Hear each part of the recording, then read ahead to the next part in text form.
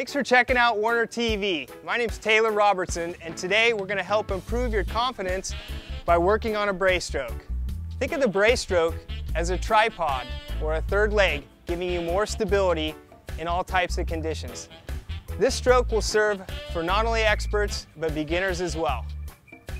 Let's look at our Werner paddle and clarify some terminology.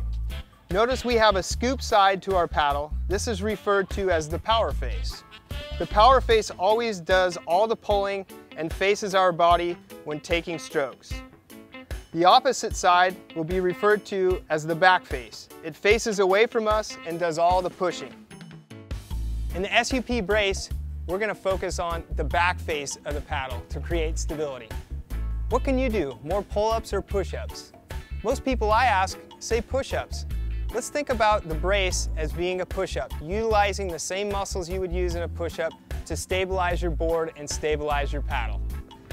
We're using the paddle as a tripod.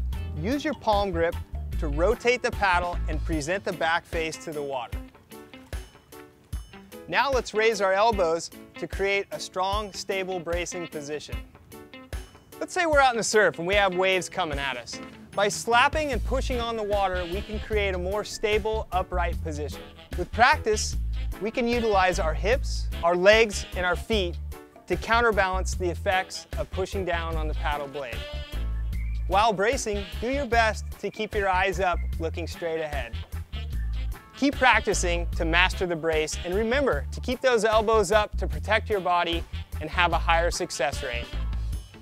Whether you're negotiating boat wake or you're out in the surf, the SUP brace will give you more confidence and it'll help you stay upright.